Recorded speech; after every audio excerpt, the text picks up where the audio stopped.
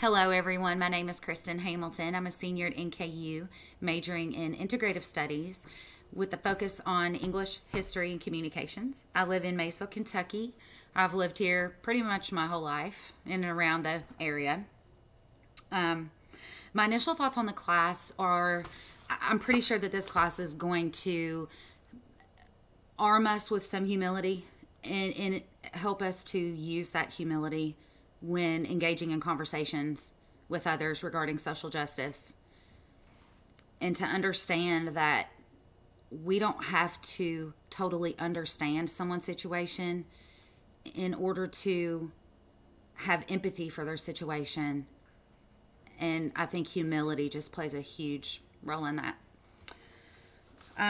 Music that I like, I laugh because I really do like all kinds, like every type of music except for classical and hard rock. I do not enjoy those at all.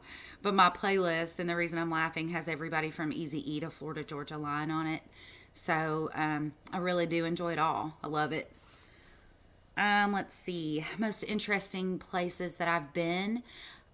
I really loved going to St. Thomas and St. Kitts. Those were probably the most gorgeous places I've ever been to. We took a cruise there a few years ago. It was absolutely gorgeous, interesting places.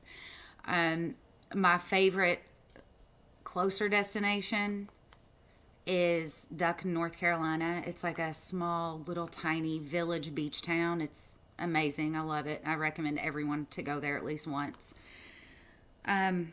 Basically, like anywhere near the water. I'll go anywhere near a beach. I love it. An interesting story about myself. I've really kind of been racking my brains, and I've come to the conclusion that maybe I'm just not that interesting.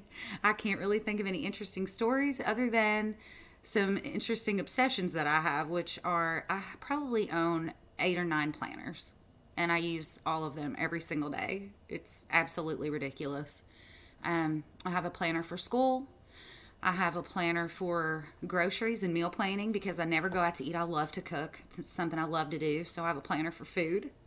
I have a planner for my children. I have a planner for work schedules. I have a planner for everyday things that I need to get done. I have a planner for everything you can imagine. That's probably the craziest thing about me. And I'm looking very forward to this class. Thank you so much.